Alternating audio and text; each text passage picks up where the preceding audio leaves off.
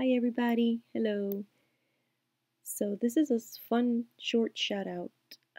On October 16th, 2019, I read a cup on Boris in the UK, and at the bottom of the cup I saw that they would find an enormous giant fish in the UK. You'll see in the video after this, but I also mentioned 3 protesters, but that was right by the handle, so that came out, I think it was the same week that the 3 protesters were climbing on top of trains and top of other things, several protesters. But anyway, the fish was the thing. I thought it was funny. I didn't even want to say it, but here's the thing with the taza. You have to say what you see. And look what happened. Last week, they found an enormous sea dragon fossil, the largest one in all of the UK. So yeah, isn't that fun? I wish all my predictions were good ones like that, but you do see a lot of bad stuff, but when you see something good, you should say it. At the bottom here, we're going to hear about some enormous giant fish snake thing that they're going to find over there in the UK. I told you I almost didn't read this cup. It was so peculiar. It's like some sort of giant snake or giant fish, strange, coiled like this.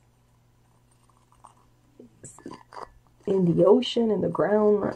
If it's a fish, obviously it's in the ocean, but if it's a snake, it's in the ground. But I think it's like a fish.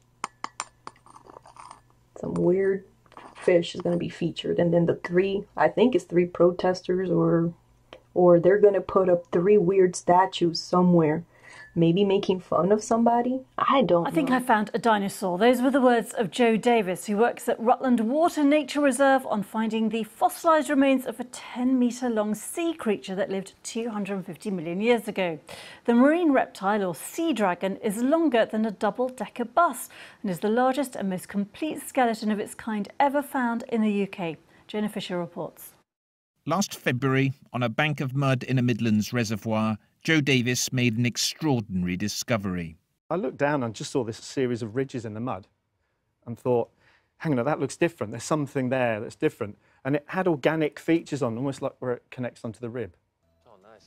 They called back and a team of dinosaur experts was quickly dispatched. Joe hadn't found a dinosaur, but it was an ichthyosaur, a monstrous air-breathing sea reptile, also known as a sea dragon, that swam 250 million years ago. What makes this find so special is just how big it is.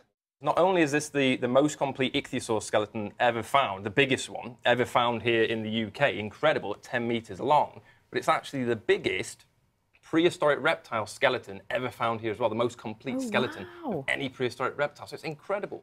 The Rutland ichthyosaur has now been removed from the mud, and plans are being made as to how best to display one of Britain's greatest ever fossil finds. Jonah Fisher, BBC News.